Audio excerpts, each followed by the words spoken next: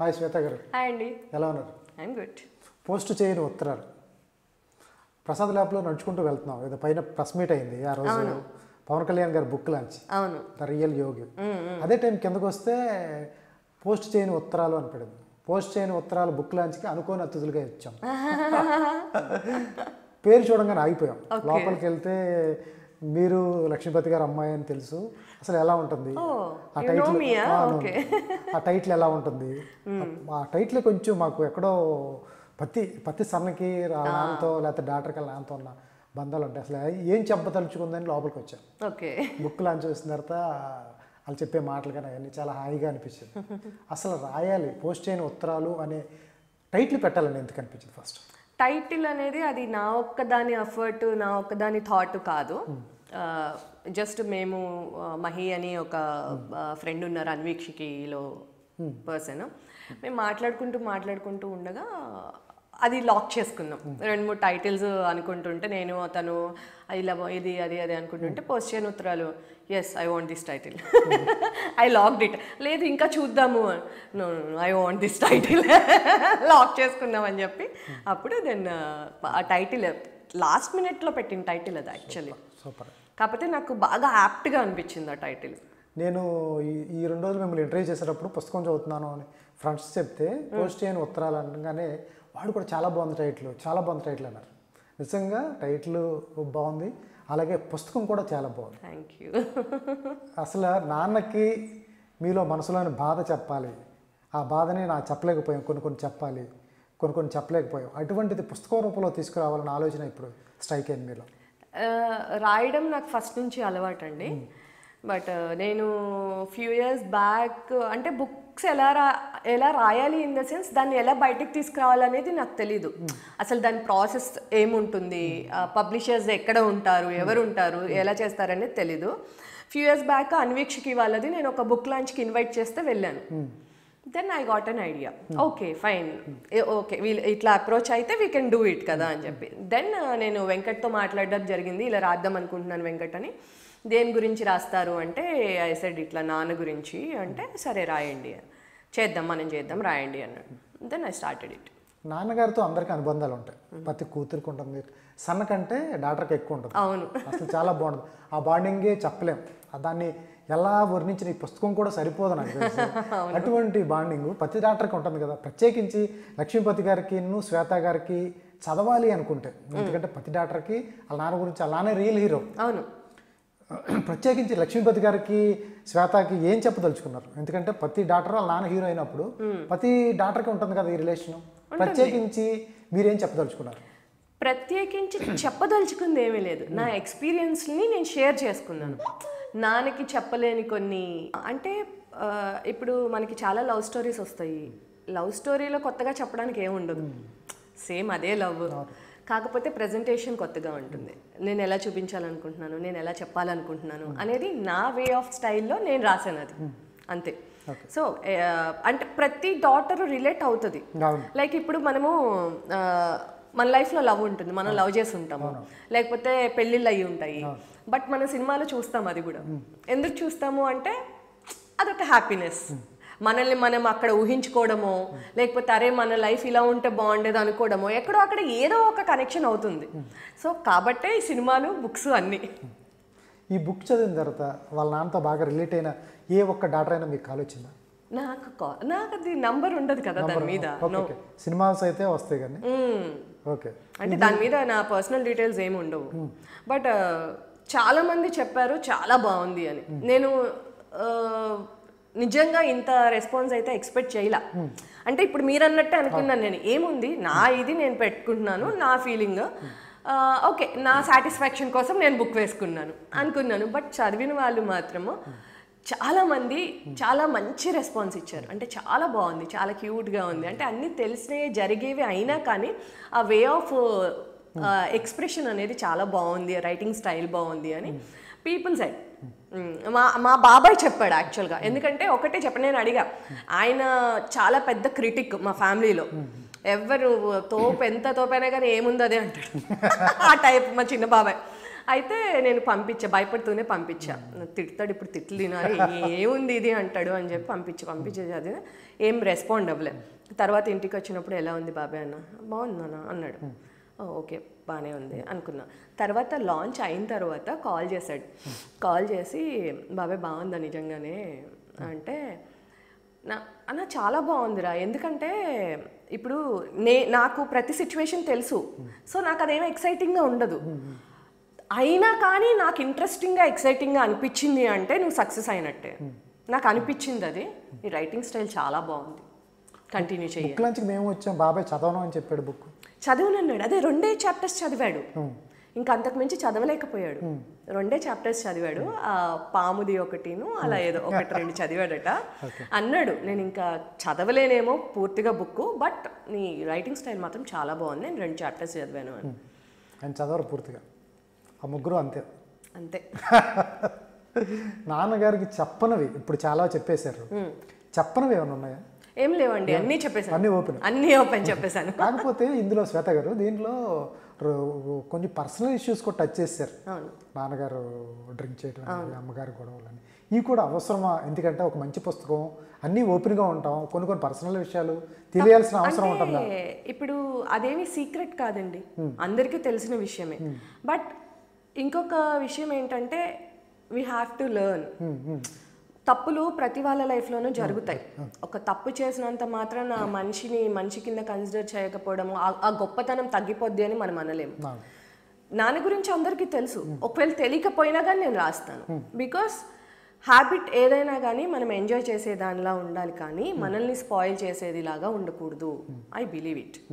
So అదే చెప్పాను నేను అందులో కూడా అదే చెప్పాను. అవును, నాన్నకి ఆ హ్యాబిట్ పెరగడం వల్లనే కదా ఆయన లేకుండా అయిపోయారు ఇప్పుడు మాకు. సో అందులో తప్పేమీ ఉందని నేను అనుకోవట్లేదు. తప్పులేదు, బట్ ఒక వ్యక్తిత్వం చదువుతున్నప్పుడు చిన్న బ్యాడ్ హ్యాబిట్ ఉందేమో. అవును, ఒక బ్యాడ్ హ్యాబిట్ ఉంది, కానీ దాన్ని ఆయన ఓవర్కమ్ చేసి చాలా అచీవ్ చేశారు. మనం ఎందుకు బ్యాడ్నే చూడాలి? ఇప్పుడు సినిమాలో ఉంటుంది, ఆ బ్యాడ్ చూడు, కానీ దాన్ని ఎలా ఓవర్కమ్ చేయాలనేది ఆలోచించు. బ్యాడ్ ఇంపాక్ట్ ఎక్కువ ఉంటుంది కదా. అవును, ఇంపాక్ట్ ఉంటుంది, కానీ మీకు ఎప్పుడైతే ఇప్పుడు ఇది ఒక డాక్టర్ చదివిందో వాళ్ళ నాన్నని తాగనీయదు, ఒక ఫాదర్ చదివాడంటే ఆయన తాగడం మానేస్తాడు, అట్లీస్ట్ కంట్రోల్లో ఉంటాడు. అంటే లైఫ్ సార్, తప్పులు అందరము చేస్తాము. నేను చాలా తప్పులు చేసి ఉంటాను, నేను చాలా ఆరోగెంట్గా ఉన్నాను, చాలా ఇది చేసేదాన్ని. మధ్యలో ఒక ఏజ్ అనేది ఉంటుంది పిల్లలకి, ఒక టీనేజ్లో కరెక్ట్ వేలో పెట్టకపోతే వాళ్ళని చాలా మెస్సీ అయిపోతుంది. నేను కూడా ఆరోగెంట్గా బిహేవ్ చేశాను టీనేజ్లో, చిన్నప్పుడు చాలా స్వీట్గా ఉండేదాన్ని. నన్ను వాళ్ళు ఆ ఇదిలోకి తెచ్చుకున్నారు, అందులో చెప్పడంలో తప్పులేదు. అది నేనేదో సూపర్ డాక్టర్ని, నేనేదో అసలు చిన్నప్పటి నుంచి పద్ధతిగా ఇది ఉన్నాను, నేను ఒక మాట ఎదురు చెప్పాలని నేను చెప్పలేదు. మేము బాగా కొట్టుకునే వాళ్ళం, మా నాన్న నేను దెబ్బలాడుకునే వాళ్ళం తాగుడు విషయంలో, లేకపోతే నా విషయంలో ఇంకేమన్నా గొడవ అయ్యేవి. అదే చెప్పాను నేను. అమ్మకి నాన్నకి గొడవ అంటే ఎస్ అయ్యింది, నేను ఎఫెక్ట్ అయ్యాను దాని నుంచి, అందులో తప్పులేదు. ఎందుకంటే వాళ్ళిద్దరికి పర్సనల్గా ఎప్పుడు ఇష్యూ రాలేదు, ఫ్యామిలీస్. అది నేను చెప్పాలనుకుంది ఏంటి అంటే, అరే లీవ్ ఇట్ కదా. ఇప్పుడు ఒక వైఫ్ అండ్ హస్బెండ్ ఉన్నారు అంటే, ఒక అబ్బాయికి 30 ఏళ్ళ తర్వాత పెళ్ళయిందంటే అండి, 30 ఏళ్ళ లైఫ్ ఫ్యామిలీకి ఇచ్చాడు, ఇప్పుడు ఒక కొత్త ఫ్యామిలీ వచ్చింది. ఈ 30 ఏళ్ళ లైఫ్కి గ్యారంటీ ఉంది, ముందు రాబోయే లైఫ్కి గ్యారంటీ లేదు. అది 1 సంవత్సరం కావచ్చు, 10 ఏళ్ళు 25 ఏళ్ళు కావచ్చు. సో ఆ లైఫ్ని హ్యాపీగా ఆ ఫ్యామిలీకి డెడికేటెడ్గా ఇచ్చే టైం ఇవ్వండి. పేరెంట్స్ కూడా ఆ టైం ఇవ్వాలి, అమ్మాయికైనా అబ్బాయికైనా. That is what I want to say. ఎవరికైనా కానీ నేను ఇప్పుడు మా కజిన్స్కి కూడా, మా అన్నలకి కూడా అదే చెప్తా. అయిపోయింది, ఓకే. ఇప్పుడు నేను ఎలా ఉండాలి? లేదు, మా అన్న అంటే నాకు ఎక్కువ, నాకు ఇచ్చింది అయిపోయింది చాలు. ఇప్పుడు ఈవెన్ మా బాబాయ్ ఫ్యామిలీకి కూడా నేను ఎప్పుడైనా కానీ వాళ్ళ తర్వాతే నేను ముందు ఉన్న ఇయర్స్ నా దగ్గర ఉన్నాయి, నాకు చాలు. నెక్స్ట్ వాళ్ళ తర్వాతే నేను, ఫ్యామిలీ తర్వాత, పిల్లల తర్వాతే నేను అది కన్సిడర్ చేస్తాను. అది ట్రూ చెయ్యాలి, అందరూ ప్రాక్టికల్గా ఆలోచించాల్సిన విషయం. అది కోరుకొండలో ఉన్నప్పుడు ఇదంతా ఆలోచించలేదు శ్వేత. కోరుకొండలో ఉన్నప్పుడు ఇదంతా ఎందుకు? అప్పుడు పెళ్ళిళ్ళు అవ్వలేదు కదా ఎవరికి. కాదు, నాకు ఒకటి అర్థం కాదు. బుక్లో శోభన్ గారు చెన్నై నుంచి బొట్టు బిల్ల పంపిస్తే అది ఇప్పుడు వరకు దాచుకుంది. నా దగ్గర ఒక పెద్ద అయిన తర్వాత లేకపోతే ఆయన సూపర్ డైరెక్టర్ అయిన తర్వాత దాచుకోవడం వేరు. ఆయన ఏమవుతాడో తెలియకోకుండా చెన్నై నుంచి పంపించింది ఆయన. నా లైఫ్ అండి, ఆయన ఏమైనా కానీ నాకు అనవసరం, ఏం అవ్వకపోయినా కానీ నాకు అనవసరం. వాళ్ళ ముగ్గురు నా లైఫ్ అప్పుడు దాకా. నా తమ్ముళ్ళు లేరు అప్పుడు కాబట్టి వాళ్ళ ముగ్గురే నా లైఫ్. చాలా చాలా అంటే చాలా అటాచ్డ్ ఉండేదాన్ని ముగ్గురితో కూడా, ఇద్దరు బాబాయిలతో కానీ నాన్నతో కానీ. సో నాకు ఏదైనా ప్రిషియస్గానే అనిపిస్తుంది. పెద్ద బాబాయ్ పంపించిన బొట్టు బిళ్ళలు ఇంకా నా దగ్గరే ఉన్నాయి. చిన్న బాబాయ్ ఒక బ్యాంగిల్ కొనిచ్చాడు, లక్క బ్యాంగిల్. అది ఇప్పుడు తన ఫస్ట్ శాలరీతో, అది ఇంకా నా దగ్గర ఉంది. ఇంత బ్యాంగిల్ ఇంత ఉంటుంది నా చెయ్యి అప్పుడు.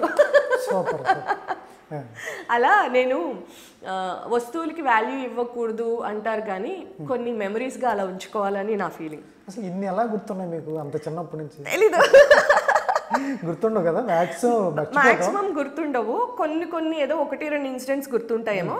బట్ ఏమో నాకు మొత్తం సినిమా లాగా అలా కళ్ళ ముందు ఉంటుంది నాకు ఊహ తెలిసినప్పటి నుంచి కూడా అన్నీ. ఇప్పుడు ఈ రోజుకి కూడా నేను చాలా ఇదిగా మాట్లాడితే ఇప్పుడు గుర్తుంది నీకు ఈ విషయం అంటుంది మా అమ్మ కూడా. కాదండి, నాన్నను ప్రేమిస్తారు, నాన్నతో పాటు ఇద్దరికి ప్రేమను పంచడం అనేది రియల్లీ గ్రేట్. మీరు ఎవరైతే అంత అఫెక్షనేట్గా ఉన్నారో శోభన్ గారు, తర్వాత మీ బాబాయ్ శోభాబాయ్, అంత ఉండటం కూడా గ్రేట్. అంటే వాళ్ళు ఇచ్చారు అంత నాకు. అంటే ఇప్పుడు అన్నయ్య కూతుర్లే అనే రోజుకు నా కూతురు, నా బాబాయ్ అదే చెప్తాడు, నా కూతురు అంటాడు అంతే. మా చిన్న బాబాయ్ అదే అంటాడు, నా కూతురు. స్పెసిఫిక్గా చెప్పాల్సి వస్తే తప్పితే నా కూతురు అంతే. సూపర్. ఏంటండి మీకు జెమిని ఏమైనా రుణపడి ఉందా? ఎందుకు? బాబాయ్ జెమిని, నాన్న జెమిని, మీరు జెమిని. అంటే బాబాయ్ స్టార్ట్ చేసిన జెమినీలో కదా, చేసేటప్పుడు అప్పుడు ఇంకా అది సన్ నెట్వర్క్ అవ్వలేదు అనుకుంటా. అప్పుడు ఆ టీం అంతా అలా ఉండేవాళ్ళు, ఫ్యామిలీ లాగా ఉండేవాళ్ళు వాళ్ళ టైంలో.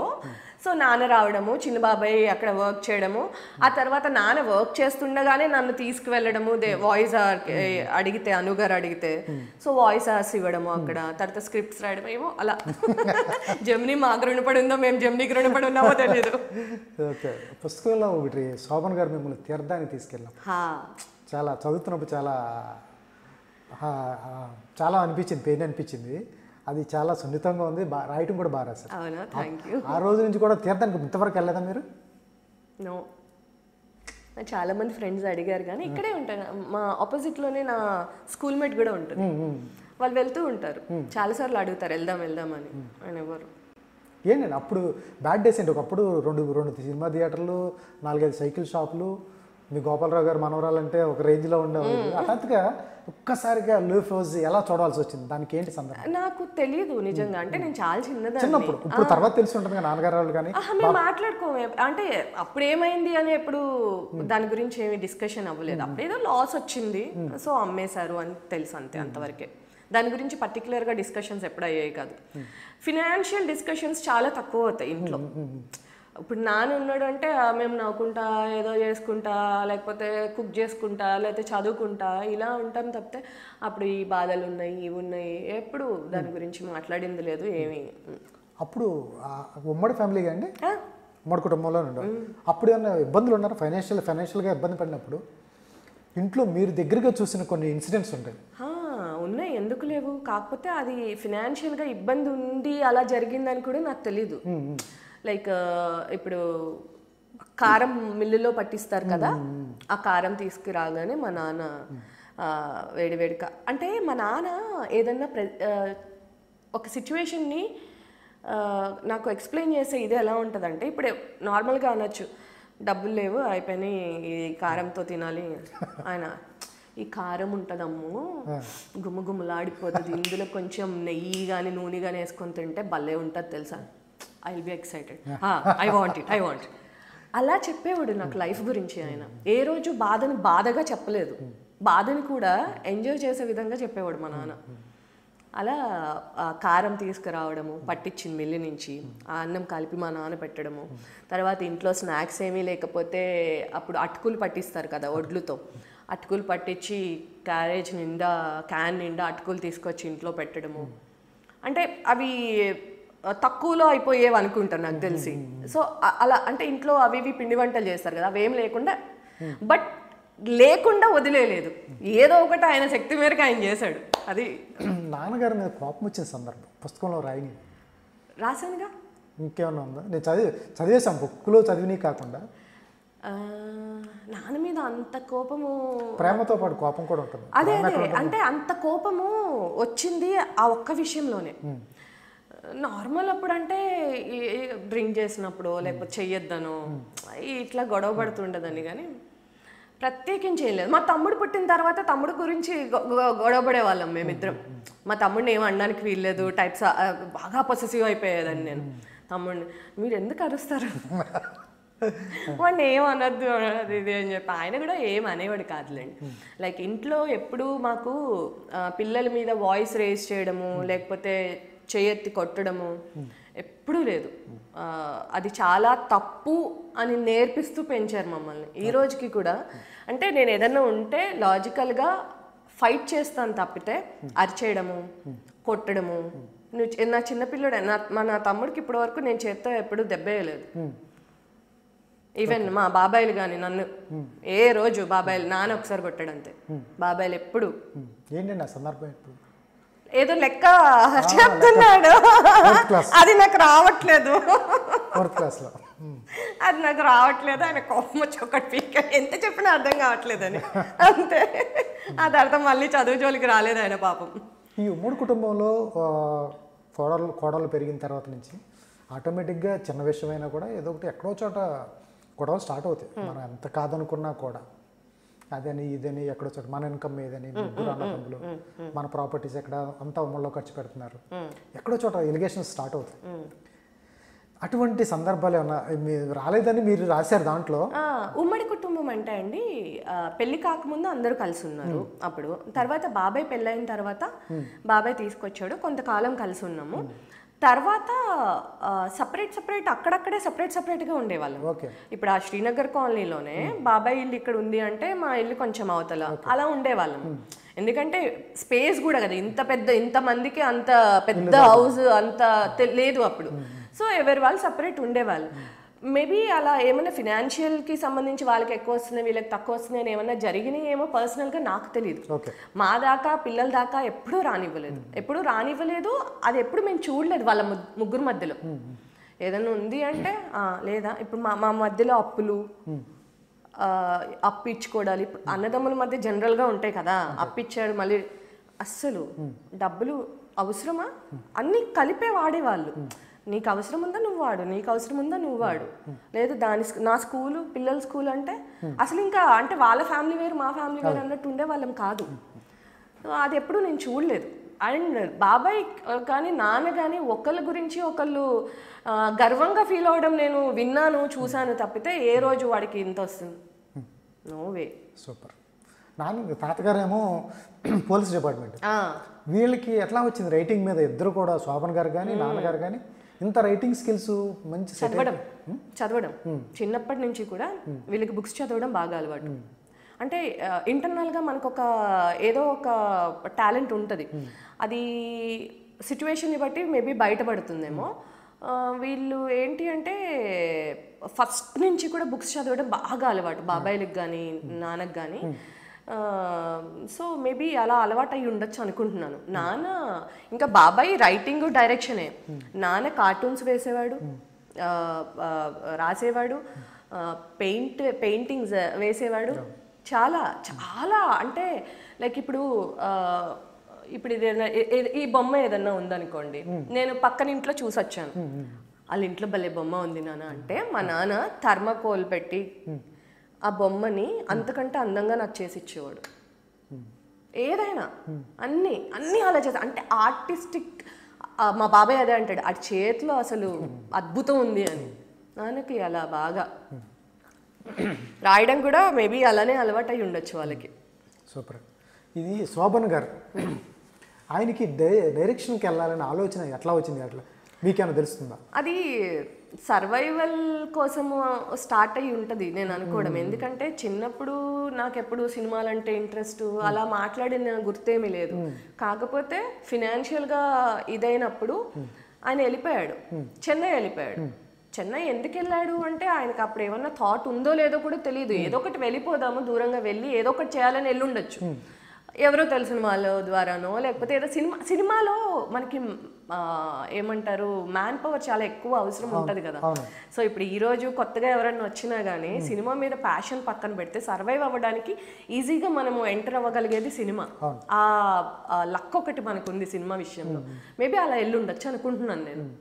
డైరెక్షన్ డిపార్ట్మెంట్లో జాయిన్ అయ్యాడు కాబట్టి మేబీ దాని మీద ఇంట్రెస్ట్ గ్రో అయ్యి ఉండొచ్చు, అంతే. పర్టికులర్గా అయితే తెలియదు నాకు. శోభన్ గారు డైరెక్టర్ అయిన తర్వాత వర్మ గారి దగ్గర చేశారు, మీకు అన్నీ తెలిసిందే కదా. డైరెక్టర్ అయిన తర్వాత ఫస్ట్ ఎలా అనిపించింది? మీ ఇంట్లోంచి ఒక డైరెక్టర్ అయిపోతున్నారు. నిజానికి తెలియదండి, అంటే అదొక స్టేటస్, దాన్ని మనం ఎంజాయ్ చేయాలి అని తెలియదు అప్పుడు. మహేష్ బాబుతో సినిమా కదా? మహేష్ బాబుతో సినిమా, మహేష్ బాబు అంతే. అంతేనా? నిజంగా తెలీదు, అంటే చెప్తే ఏదో విచిత్రంగా అనిపిస్తుందేమో కానీ నిజంగా తెలీదు. Mahesh use to come our home, పూజలకి వాటికి వస్తూ ఉండేవాడు. మీ ఇంటికి వచ్చేవాళ్ళ? వచ్చేవారు, బాబాయ్ వాళ్ళు వెళ్తూ ఉండేవాళ్ళు, మాట్లాడుకుంటూ ఉండేవాళ్ళం ఇంట్లో అంతా. అంటే ఇప్పుడు ఇది ఏమీ లేదు, లైక్ పెద్ద డైరెక్టర్ అంటే పెద్ద ఇది అది తెలియదు నాకు తెలియదు. బేసిక్గా పిల్లలకి కూడా తెలిసి ఉండదు అప్పట్లో. 7th సంథింగ్ అప్పుడు. మహేష్ బాబు అంటే పూర్తిగా కూడా తెలియదు మీకు? తెలుసు, అంటే ఎక్సైట్ అవ్వాలని తెలీదు. బాబాయ్ డైరెక్టర్ అంటే అది తెలియదు నాకు. ఓకే అందరు వర్క్ చేస్తున్నట్టే మా వాళ్ళు కూడా వర్క్ చేస్తున్నారు అనుకున్నాను తప్పితే నాకు ఇదంతా తెలియదు అప్పుడు. ఎప్పుడు వెళ్ళారు లొకేషన్కి? ఫస్ట్ ఓపెనింగ్ రోజు పెద్ద సెట్ గిట్ వేశారు కదా, అప్పట్లో ఆ సెట్ పెద్ద sensation. 360 degrees set, entrance jeans pant లాగా ఎంట్రన్స్, అది అప్పుడు మాత్రమే వెళ్ళా. అప్పుడు తీసుకెళ్లారు మమ్మల్ని అందరినీ, పిల్లలందరినీ తీసుకొని వెళ్ళారు. నేను తమ్ముడు వాళ్ళు అందరం వెళ్ళాము, అప్పుడు అమ్మ వాళ్ళు చూసి వచ్చేసాం అంతే. తర్వాత ఎప్పుడు నేను షూట్స్కి వెళ్ళింది లేదు. ఆ సినిమా డిసప్పాయింట్ అయిన తర్వాత నాన్నగారితో ఆయన షేర్ చేసుకునే సందర్భాలు ఉన్నాయి. ఆ సినిమా సక్సెస్ కాలేదు, ఫస్ట్ సినిమానే, బాధపడిన సందర్భాలు షేర్ చేసుకో. ఫ్యామిలీతోనే కదా, నాన్నగారితోనే కదా ఎక్కువ షేర్ చేసుకో. ఫ్యామిలీతో అంటే వీళ్ళది ఎలా ఉంటుందంటే, ఆయన ఏం ఫీల్ అవుతున్నాడో ఈయనకు అర్థమవుతుంది, ఈయన ఏం ఫీల్ అవుతున్నాడో ఆయనకు అర్థమవుతుంది. పర్టికులర్గా ఇద్దరు కూర్చొని మాట్లాడుకునేది తక్కువ. అది కూడా బాధల గురించి వీటి గురించి ఒకరికొకరు ఎక్స్ప్రెస్ చేసుకోరు. వీ కెన్ అండర్స్టాండ్ ఆ టైంలో. మీరు ఇప్పుడు అడిగారు కదా మీరు బాగా హ్యాపీగా ఫీల్ అయిందంటే, బాబీ మూవీకి వెళ్ళినప్పుడు నేను ఏడ్చా థియేటర్లో. ఐ డోంట్ నో, ఎక్సైట్ అయ్యి ఏడ్చాను. బాబాయ్ నేమ్ రాగానే ఏడ్చేసాను థియేటర్లో. అదొకటి మర్చిపోయాను నేను, అదంతే. ఇంకా వీళ్ళు ప్రత్యేకించి షేర్ చేసుకోరండి అంత ఇదిగా, అంటే ఇంత కూర్చొని మాట్లాడుకోరు వాళ్ళు. లైక్ మాట్లాడుకుంటే మా గురించి ఫ్యామిలీ గురించి మాట్లాడుకుంటారు కానీ, బట్ దే నో ఎవరు ఏం స్ట్రగుల్ అవుతున్నారు అని దే కెన్ అండర్స్టాండ్. స్క్రిప్ట్లో ఎక్కడన్నా నాన్నగారు బాబాయ్కి హెల్ప్ చేశారు శోభన్ గారికి? లేదు, ఎవరిది ఎవరి స్క్రిప్ట్స్ వాళ్ళవి, ఎవరి సినిమాలు వాళ్ళవి. ఇప్పుడు బాబాయ్ ఈ సినిమా చేస్తున్నాను మా అన్నయ్య కాబట్టి నేను ఈ క్యారెక్టర్ ఇవ్వాలని ఆయన అనుకోవడం కానీ, లేకపోతే వాడు సినిమా చేస్తున్నాడు నాకు ఎందుకు క్యారెక్టర్ ఇవ్వడు అని ఈయన అనుకోవడం కానీ అదేముండదు. రిక్వైర్మెంట్ ఉందా దెల్ డూ, లేదంటే లేదు, అంతే. ఆబ్లిగేషన్స్ ఉండవు మా ఇంట్లో. వాళ్ళు ఒక్కరి స్క్రిప్ట్లో ఒకరు ఇన్వాల్వ్ అవుతారు అంటే ఒక స్క్రిప్ట్స్లో ఒకళ్ళు ఇన్వాల్వ్ అవ్వడం కానీ, లేకపోతే ఇది ఇవ్వాలి చెయ్యాలి అనుకోవడం కానీ అలా ఎప్పుడు ఉండేది కాదు. ఈ రోజుకి కూడా చాలామంది అడుగుతూ ఉంటారు, మీ తమ్ముడు కదా కొంచెం మీటింగ్ అరేంజ్ చేయి, లేకపోతే ఇది అంటే ఎలా వెళ్ళాలో అలా వెళ్ళండి. మీకు ఒక వే కావాలి అంటే నాకు పంపిస్తే సినాప్సిస్ నేను పంపిస్తాను, అది నచ్చితేనే తను రెస్పాండ్ అవుతాడు. మీకు ఇవ్వమంటే తను నంబర్ ఇవ్వమంటే నేను నంబర్ ఇస్తాను, అంతే. తప్పితే నేనున్నాను కాబట్టి నేను మీకు ఫ్రెండ్ని కాబట్టి మీరు తీసుకెళ్ళిపోండి అంటే మేము అసలు ఇన్వాల్వ్ అవ్వం. అలా ప్రొఫెషనల్ లైఫ్స్లో పొరపాటును కూడా ఇన్వాల్వ్ అవ్వం. అదే డైరెక్ట్గా చెప్తాను నేను, ఏదైనా ఉంది అంటే ఇవ్వండి, నచ్చితే చేస్తాడు, లేకపోతే లేదు, అంతేగాని నా కోసం బలవంతంగా వచ్చి కూర్చొని మీ స్టోరీ నచ్చకపోయినా విని ఉపయోగం ఏముంది ఎవరికైనా కానీ. నాన్నని బాబాయ్ డైరెక్షన్ చేస్తున్నాడు బాబీ సినిమాలో, అది చూడాలనిపించలేదా మీకు? నాకు తెలియదుగా, నాన్న ఉన్నాడని కూడా తెలియదు నాకు. తెలీదు, అయ్యే వరకు తెలియదు నాకు నాన్న చేస్తున్నాడని తెలియదు. అప్పుడే పైగా అది కొంచెం స్పెషల్ క్యారెక్టర్ కదా, మాకు చెప్పలేదు, సర్ప్రైజ్ తీసుకెళ్లారనమాట. నాన్న వీళ్ళని కానీ స్క్రీన్ మీద మాత్రం నేను చాలా బాగా అనిపించింది నాకు చూసేటప్పుడు మాత్రం. జమినీలో చేశారు నాన్నగారు, చాలా రాశారు, చాలా ప్రోగ్రామ్ చేశారు, ప్రోగ్రామ్ డైరెక్ట్ చేశారు. సినిమా చూడాలనుంది, ఫస్ట్ సినిమానే ఆయన సినిమా చూడాలనుంది, చిరంజీవి గారి కాంబినేషన్. లవ్కి ఎంకరేజ్ చేసే విధంగా బొకే చిన్న సీన్ అయినా కొంచెం అందరూ గుర్తుపెట్టుకునేది. ఫస్ట్ సినిమా ఓకే అయినప్పుడు ఇంట్లో చెప్పి మీతో సెలబ్రేట్ చేసుకున్న సందర్భాలు మూవీలో ఇలా వచ్చింది. చిరంజీవి మూవీలో ఎంత ఏంటి అనేది తెలియదు, అంటే పెద్దదా చిన్నదా అనేది ఏం తెలీదు. వచ్చింది అంటే అప్పట్లో నా సీన్ ఏంటి అని అడిగే ఇది లేదు, ఇది కాదు కదా స్టార్టింగ్ పొజిషన్. ఇలా వచ్చి చిరంజీవి సినిమాలో వచ్చిందంటే మా బాబాయ్ కూడా అన్నయ్య కూడా బాగా అనిపించేది. అంటే షూటింగ్ స్టార్ట్ అయిన కొత్త కాబట్టి ఆయన ఎక్సైట్ అయ్యేవాడు, చెప్పేవాడు వచ్చి అలా అయింది ఇలా అయింది బాగా చేసామన్నారు చిరంజీవి అలా. తర్వాత సినిమాలు కూడా ఆంధ్రుడు కానీ సునీల్ గారితో వచ్చేసి తర్వాత అలవాటు అయిపోయింది. నాన్నగారిది ఏ సినిమా బాగా ఇష్టం? నాకా ఆంధ్రుడు ఇష్టము, పెద్దబాబు ఇష్టము, రెండు చాలా ఇష్టం. పెద్దబాబులో ఆ ఫోన్స్ కొట్టేసి నాకు బాధగా అనిపిస్తుంది. మా నాన్న అలా చిన్నప్పుడు చూసినప్పుడు ఎందుకు కొట్టేసి మా నాన్న ఫోన్ అని బాధపడేదాన్ని నేను. అరే ఆ సినిమా దానికి బాధపడక్కర్లేదు, సరేలే ఓకే. అసలు మామూలు టైమింగ్ కాదు ఆయన టైమింగ్ అసలు. అంటే ఆయనకి డబ్బింగ్ ఎవరు చెప్పలేరు, ఎప్పుడైనా ఎమర్జెన్సీ అయ్యి చెప్పాల్సి వస్తే కూడా డబ్బింగ్ చెప్పలేరు ఎవరు ఆయనకి. మనోయజ్ఞం అని ఒక సీరియల్ చేశారు, అప్పుడు నాన్నకి ఫుల్ హై ఫీవర్ వచ్చింది, షూట్ అయిపోయింది, ఫుల్ ఫీవర్తో ఉన్నాడు. పైగా అది డైలీ ఎపిసోడ్స్ కదా, అవి అయిపోవాలి, ఆపడానికి లేదు. ఎవరితోనో చెప్పించారు, నాన్న తిప్పులు పడ్డారంట. ఆయన చెప్పారా? చెప్పించారు ఒక్క ఎపిసోడ్కి, కానీ చాలా తిప్పలు అయిపోయినాయి. అంటే ఇంకా ఆయన బతిమాలు 2 ఎపిసోడ్కి తీసుకెళ్లారు. మీరు చెప్పిన వల్ల కావట్లేదు చెప్పించడం అని చెప్పి.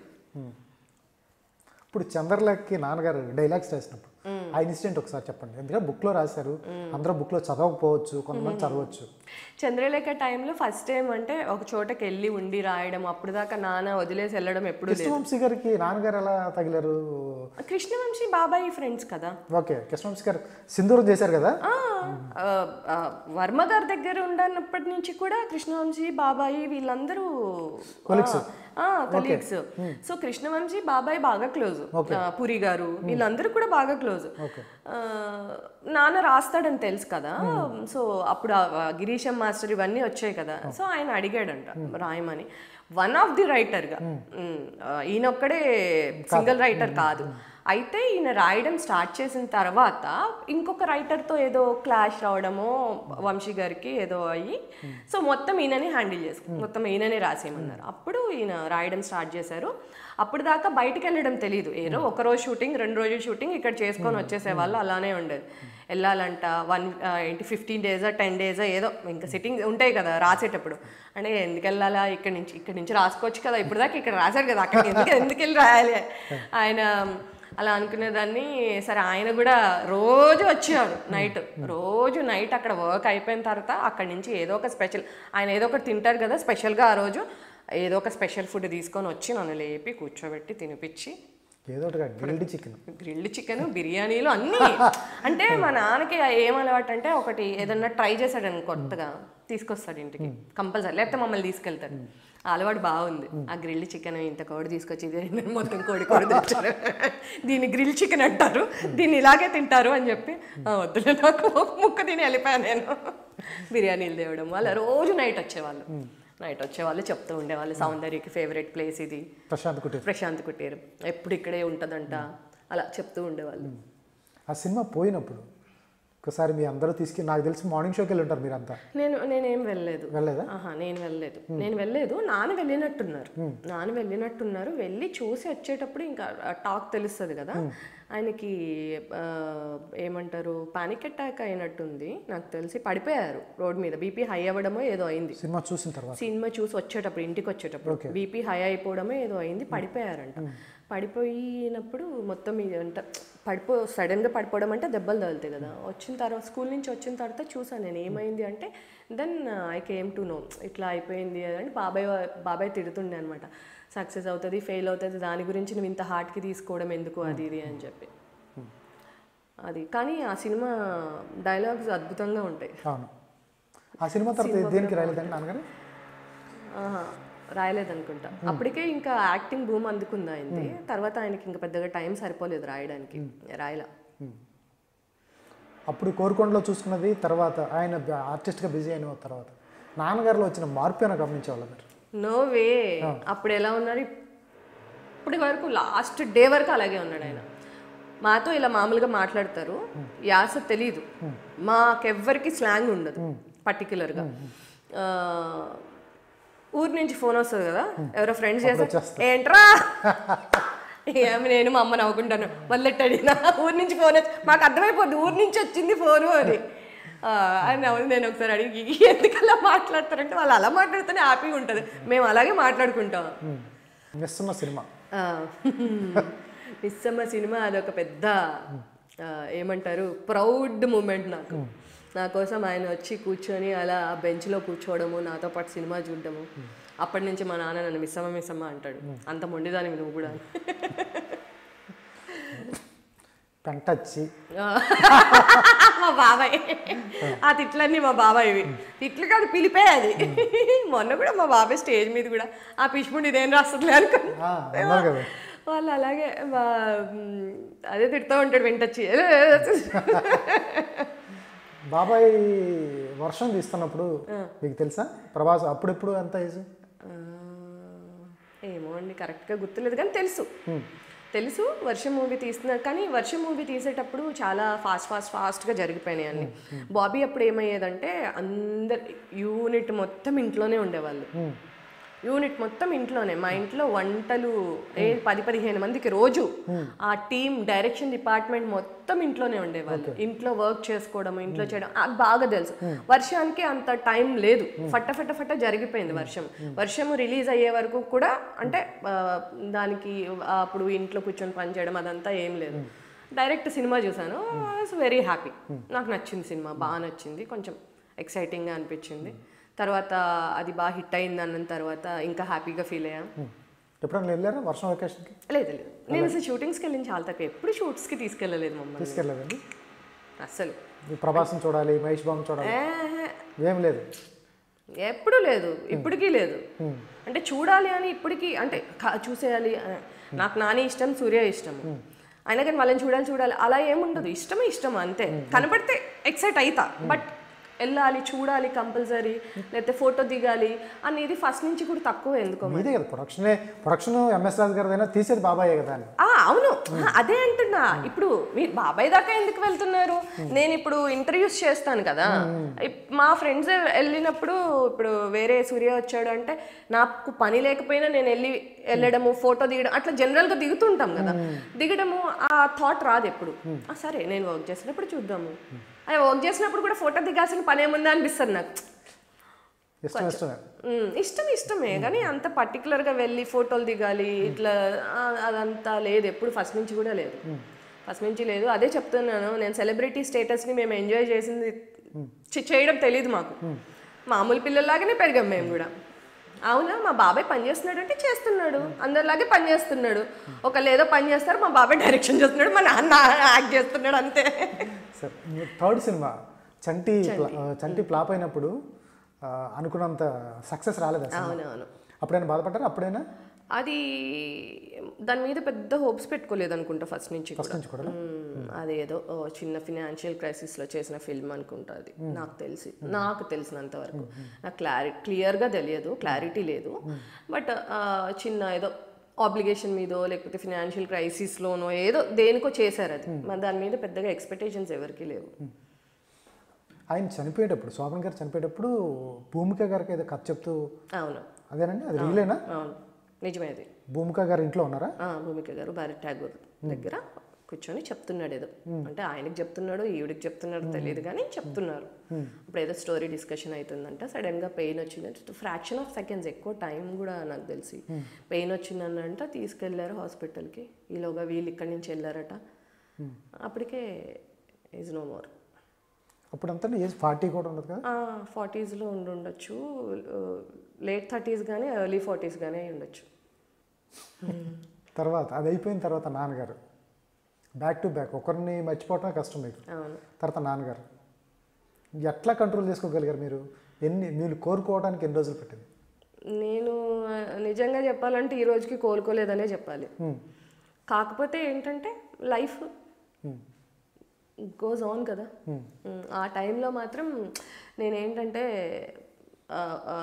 హార్ట్ఫుల్గా ఏడవలేకపోయాను కూడా, బికాజ్ తమ్ముళ్ళు చిన్నోళ్ళు, అమ్మని చూసుకోవాలి, వీళ్ళిద్దరు హౌస్ వైఫ్స్ అయ్యా, అమ్మ కానీ పిన్ని కానీ.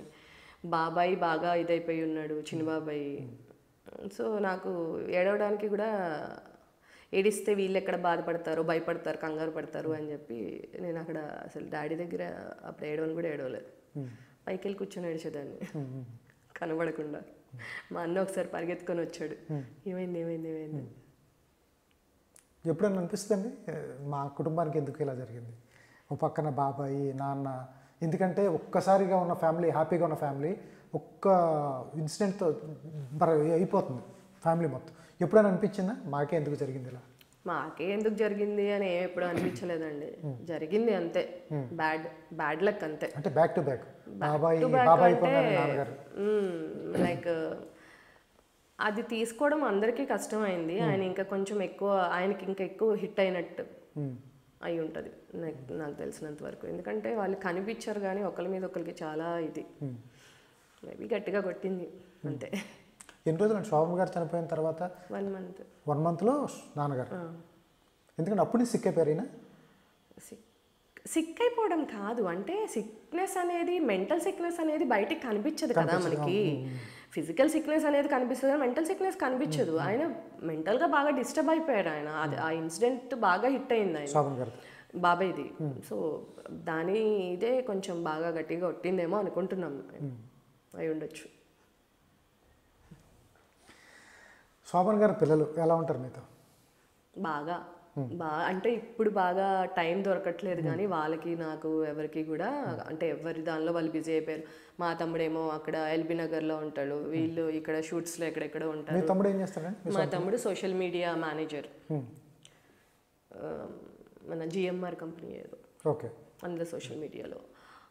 సో వీళ్ళు, నేను అటు ఇటు తిరుగుతూ ఉండడము, కలిసే సిచ్యువేషన్స్ తగ్గినాయి వన్స్ వీళ్ళు ఎవరి ప్రొఫెషన్లో వాళ్ళు సెట్ అయిపోయాక. అంతకు ముందంతా మాత్రం మేము వారంకి ఒకసారి కలవడము, వచ్చేయడం.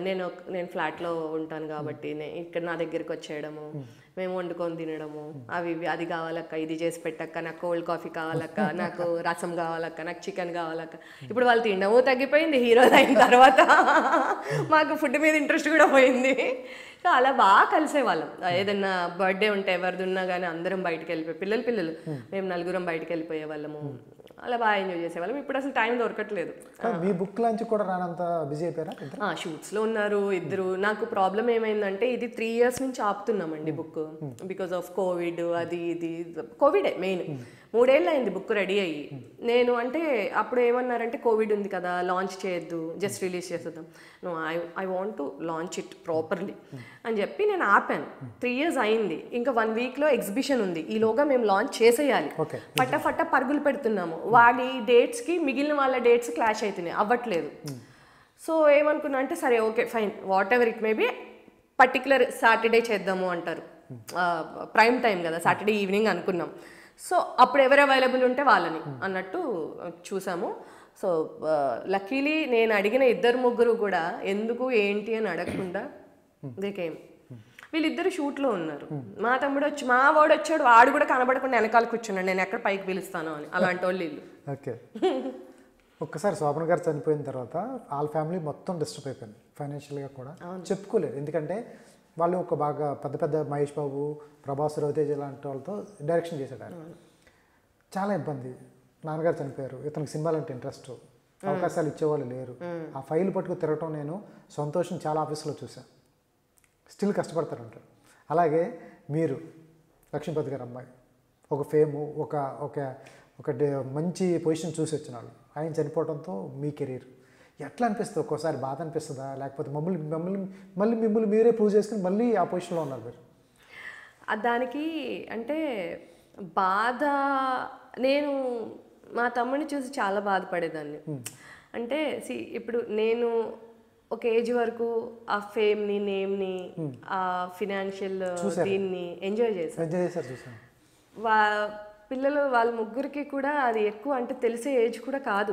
మనకి డబ్బులు ఉన్నాయి, డబ్బులు లేవు తెలిసే ఏజ్ కూడా. వాళ్ళ లవ్ని వాళ్ళు ఎక్కువ ఇది చేయలేకపోయారు, లేకపోతే ఫేమ్ ఎక్కువ ఎంజాయ్ చేయలేకపోయారు. అసలు వాడు ఇప్పుడు అలా వెళ్ళడం ఏంటి అన్న వాళ్ళ గురించి పెయిన్ ఉండింది కానీ నాకెప్పుడు అనిపించలేదు. నా గురించి నేను ఎప్పుడు నాకేం అనిపించలేదు. It's okay, what ever it may be. నేను ఎవరు అడిగినా అదే చెప్తా. నాన్న ఏమన్నా ఇచ్చెళ్ళాడా, బాబాయ్ ఏమన్నా ఇచ్చెళ్ళాడా అంటే బతకడం నేర్పించెళ్ళారు.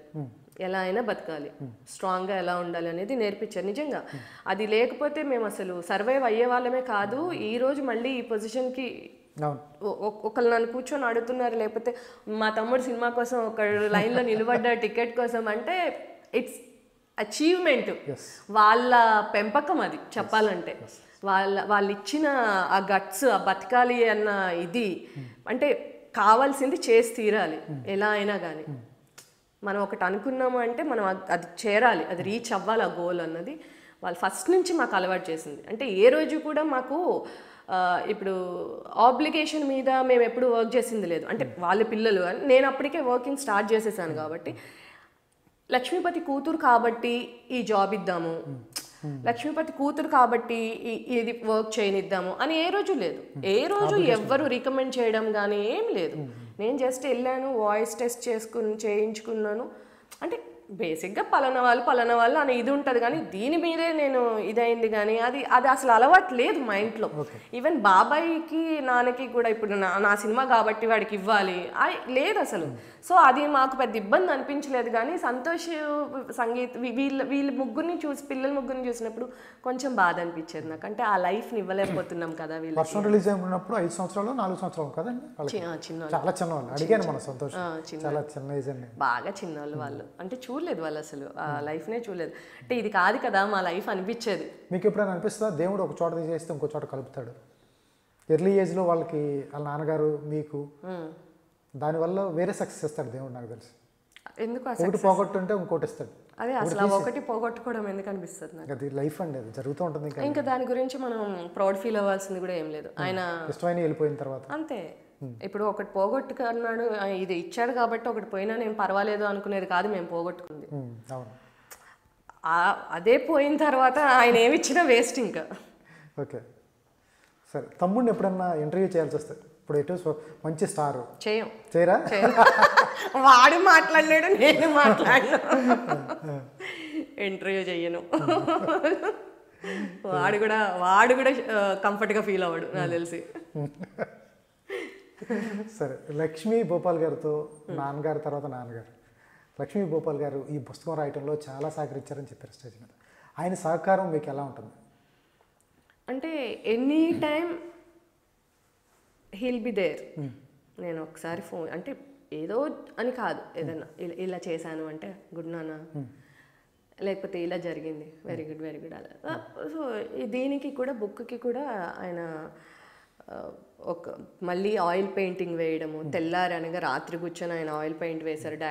డాడీ ఇది అసలు ఆయన బుక్ చూడగానే ఏంటిది నాన్న ఫోటో ఏది అన్నాడు. అంటే లేదు వద్దు అట్లా బయోగ్రఫీలా ఉంటుంది అని పెట్టలేదు. అంటే లోపలన్నా పెద్ద ఫోటో వేయలేదేంటి? లేవు, క్వాలిటీ లేవు. అప్పుడు ఇన్ని కెమెరాస్ అవి ఉండేవి కాదు కదా, క్వాలిటీ లేవండి అంటే ఆ రోజు రాత్రికి రాత్రి ఇంకా రెడీ అయిపోయింది కదా బుక్. ఇంకా రాత్రికి రాత్రి ఆయన కూర్చొని ఒక పోస్ట్ పెట్టడం కోసం అని చెప్పి ఆయన ఆయిల్ పెయింటింగ్ వేసి పోస్ట్ చేశారు. అది అలా ఉంటుంది. ఆ బుక్కి కూడా రిలీజ్ అవ్వడానికి రీజన్ కూడా ఆయననే. Financially also he helped me for this book. నేను అసలు అడగలేదు, ఎక్స్పెక్ట్ చేయలేదు. ఆయన అసలు ఇది నేను చూసుకుంటా అనగానే ఐ వాజ్ లైక్, నేను థ్యాంక్స్ కూడా చెప్పలేదు. అండ్ నేను షాక్లో ఉన్నాను అనమాట. ఎవ్వరు ఇన్ని రోజులు ఎవరు ఎప్పుడు ఆ మాట అనలేదు. ఆయన అసలు సడన్గా అలా అనేసరికి నేను కామ్గా ఇంటికి వచ్చేసాను ఇంకంతే. ఆ స్టేజ్ మీద అందరూ ఒకటే మాట, లక్ష్మీపతి గారి బ్లడ్, ఇన్బిల్ట్ రైటింగ్ ఉంది. ఆయన అంత సెటరికల్ రాకపోయినా ఇన్బిల్ట్ రైటింగ్ వచ్చేసి యాక్టర్ అవ్వాలి, ఆవిడ చూడాలి. నేను ఎక్స్పెక్ట్ చేయలేదు. అందరూ అదే మాట పట్టుకున్నారు. పైకి దేనికి వచ్చారు, ఏం అడుగుతున్నారు ఏమో. అంటే నేను ఎప్పుడు ప్రత్యేకించి ట్రై చేసింది లేదు, దాని మీద నాకు ఇష్టం లేకపోవడము లేదు. నేను యాక్టివ్గా ఉంటా, ఫొటోస్ అంటే ఇష్టము, అంతవరకు ముందుకు ఎప్పుడు ట్రై చేయలేదు. నేను ఎవరిని అడగలేదు. కాకపోతే ఆల్రెడీ ఫ్రెండ్స్ కొంతమంది వాళ్ళ మూవీస్ చేద్దాము. I said okay fine, I do it. చేస్తున్నారా సినిమాని? అంటే ఏం సైన్ చేసేసి అలా ఏమి కాదు. మామూలుగా కిరణ్ గారు అని ఉన్నారు కదా, తను ఇంకా హర్ష వీళ్ళు అంటూ ఉంటారు ఏదైనా మూవీ ఉంటే నేను చెప్తాను మీరు ఉన్నారు అంటే ఐఎమ్ కంఫర్టబుల్, చేస్తాను, పర్వాలేదని చెప్పి. పర్సనల్గా ఎటువంటి క్యారెక్టర్స్ అంటే ఇష్టం మీకు? పర్టికులర్గా అలా ఏం లేదండి, యాక్టింగ్ ఈజ్ యాక్టింగ్. అట్లా అని కాదు, నాన్నగారు ఒక మార్క్ క్రియేట్ చేశారు, లక్ష్మీపతి గారు అమ్మాయి అంటే కంపల్సరీ కామెడీ టైమింగా లేకపోతే విలన్ అయినా క్యారెక్టర్ ఆర్టిస్టా ఏదో ఉంటుంది. ఐ డోంట్ నో, అంటే అది బయట పడాలి, మనం చెప్పలేము, ఎడిటర్ చెప్పాలి నువ్వు దీనికి బాగా సెట్ అవుతావు అని. మనకు తెలియదు కదా, నేను ఇప్పటివరకు యాక్టింగ్ చేసింది కూడా లేదు, సో తెలీదు. కాకపోతే ఎనీథింగ్ ఏదైనా ఒకవేళ చేయాల్సి వస్తే చేస్తే నా 100% ఇస్తాను అని మాత్రం కాన్ఫిడెన్స్ ఉంది నాకు. I can do it. మీ మీద కంపల్సరీ ఇదండి, లక్ష్మీపతి గారు అమ్మాయి కాబట్టి ఆకలితో ఎక్స్పెక్టేషన్స్ ఉంటాయి, ఎలా చేస్తుంది కంపల్సరీ చూస్తారు. ఎందుకంటే మీ పక్కన మీ తమ్ముడు కూడా సక్సెస్ అయ్యాడు. అవును, super success. All the best అండి. నాన్నగారి పేరు నిలబెడుతున్నారు, అలాగే ఆయన రైటింగ్, అలాగే త్వరలో కూడా స్క్రీన్ మీద బిగ్ స్క్రీన్ మీద చూడాలనిపిస్తుంది, చేయండి. అలాగే మంచి ఆర్టిస్టులు. All the best. Thank you so much అండి, థ్యాంక్స్ అలా.